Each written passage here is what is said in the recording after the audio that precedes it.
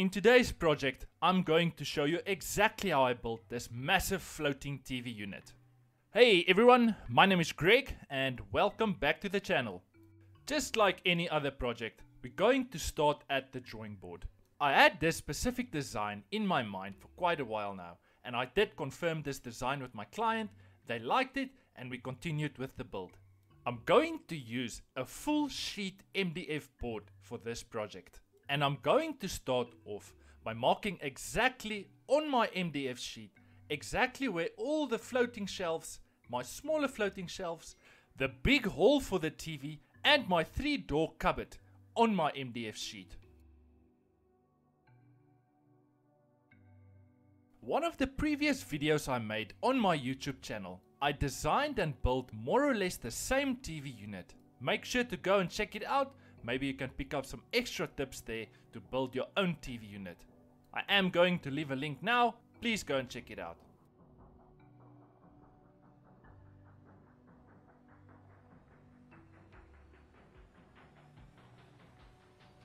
So this is basically how it's going to look when I'm done doing all my markings on my MDF sheet. Now we're going to start by cutting a big hole in the center of this MDF sheet where my TV bracket is going to be fastened against the wall. And I'm going to start off by drilling 4 holes in my TV bracket area with a spade bit. The 4 holes I'm going to drill inside my MDF sheet where my TV is going to be. These holes are just so that my jigsaw blade can go inside and I can cut out my square easy. When I'm cutting with my jigsaw, I'm obviously cutting freehand, making sure I'm not cutting exactly on the line I marked. I'm just cutting next to the line. I am going to explain this in the steps that follow. I'm going to add another MDF strip right around at the back of my TV unit. This is just so that you have the illusion that this is a thick TV unit. Now I'm also going to add the exact same strips around the hole I cut for the TV unit. Now I'm using some wood glue and then I'm going to fasten my strips with a nail gun.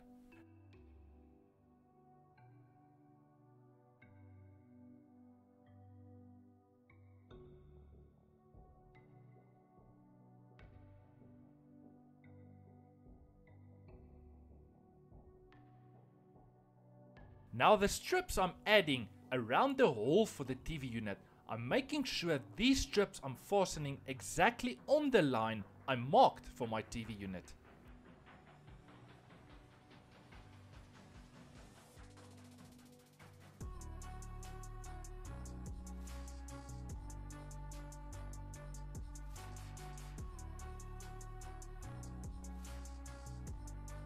Now the top MDF strip I just fastened, I'm going to use this as a guide and use my router and my flush trim bit so I can cut the outside edge of my MDF board I previously cut with my jigsaw. Now I can cut it 100% straight.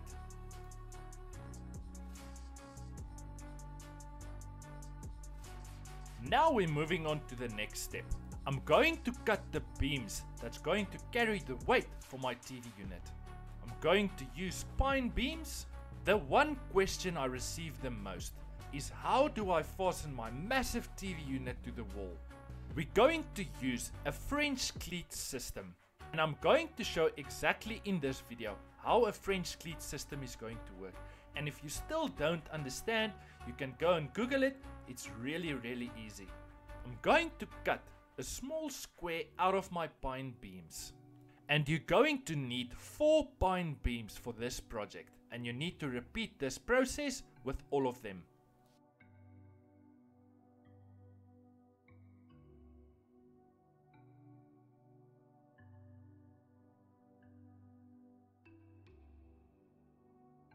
This is basically how a French cleat system is going to work. I'm going to fasten 1 pine beam at the back of my TV unit, and the other pine beam I'm going to fasten against the wall. Then my TV unit is just basically going to slide in onto my pine beams. This is one of the reasons why I marked out everything previously. I'm going to fasten my pine beams, and you need to make sure you're not going to be fastening it in the way where your floating shelves are gonna be.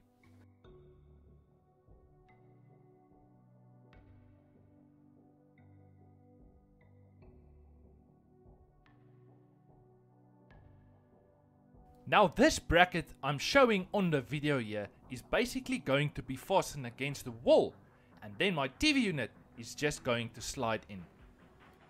Now I'm going to turn the TV unit around, then we're going to start at the front of my unit.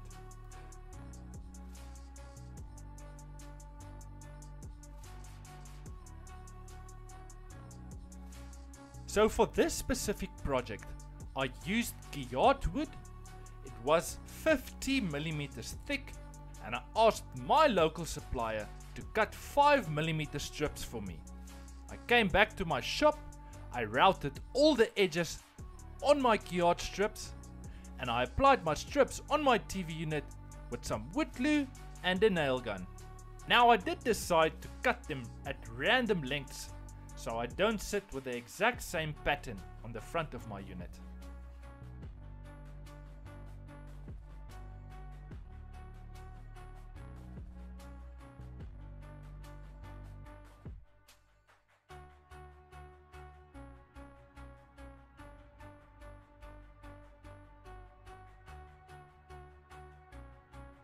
Once all my strips has been applied, all the overhanging strips on my unit, I'm going to use my router with a flush trim bit to cut all the strips off. Repeating this process right around my unit and on the inside box I cut for my TV.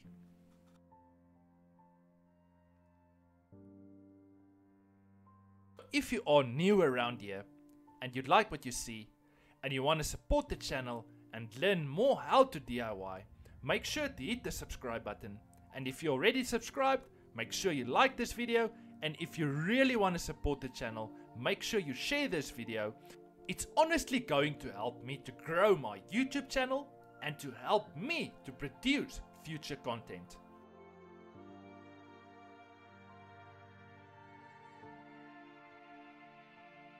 Now we're going to move on by cutting all our floating shelves and my 3-door floating cupboard.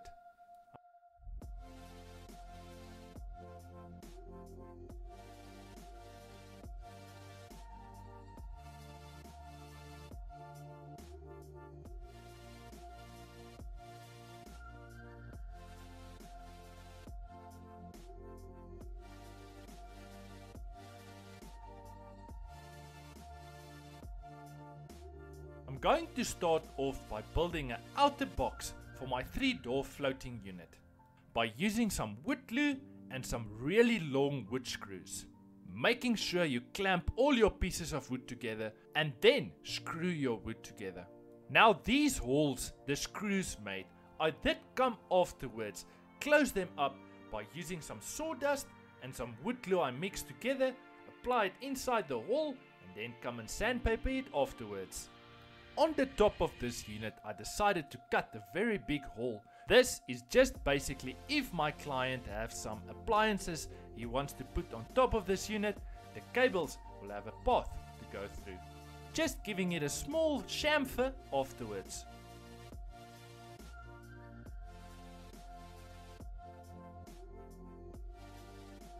On the inside of my 3-door floating unit I decided to put 2 small wooden partitions, also applying the same big hole at the back of this unit. If my client maybe has a Wi-Fi router or something you want to put inside the cupboard, the cables will be able to run through to the separate apartments. Now we're moving on to the sanding part of this video, and I'm not going to show you my complete 7 hours of sanding. I'm just going to give you a quick rundown. I started off with 120 grit, then I moved to 150 grit, and then I finished my unit off with 180 grit sandpaper. And I also decided to give my 3-door floating unit and all my floating shelf a nice small chamfer. It's just going to give me a nice smooth clean look.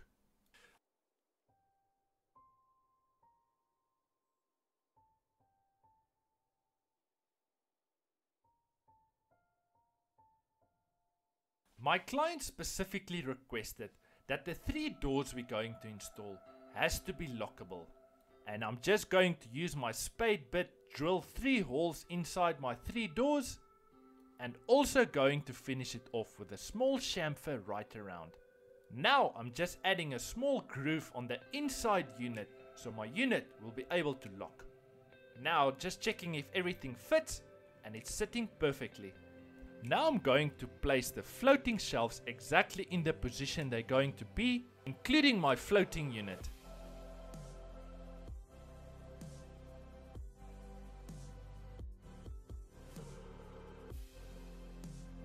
And this is basically the setup and design I discussed with my client, and this is going to be the final look. Now we're going to move on by fastening our floating shelves to our TV unit. As you can see, I marked out with some masking tape, and then I'm going to drill 2 holes from the top of this unit. I'm going to place my floating shelves over the holes, mark it from the bottom, hold my floating shelf in place, drill 2 small holes from the bottom of my unit into my floating shelf, and then I'm going to use these bolts you see at the bottom of the video to screw my floating shelves to my unit. I'm using this method for all my floating shelves except my floating unit. For my 3-door floating unit, I'm going to install the steel L brackets at the back of my unit. This is just because the unit itself already is very heavy to install. I'm going to install my TV unit on my client's wall, then we're coming afterwards to install my 3-door floating unit onto my big TV unit we just built. Placing my 3-door floating unit on top of my TV unit, then I'm going to pre-drill all my holes, so when I get to site I know exactly where my TV unit needs to sit. Now the other question I also receive a lot is, why didn't I record the installation process? Honestly speaking, I'm not going to sit in my client's house recording myself installing this TV unit. It's honestly just weird.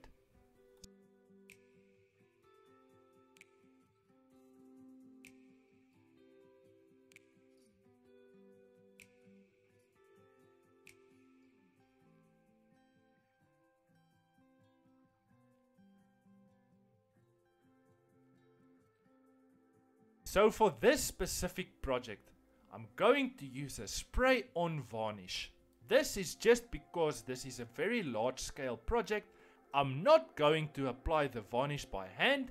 Spray-on is going to save me a lot of time and a lot of money. So once I apply my spray-on varnish, I'm coming afterwards just to give it a small rub in the direction of the wood. And this is just going to give me a much smoother finish.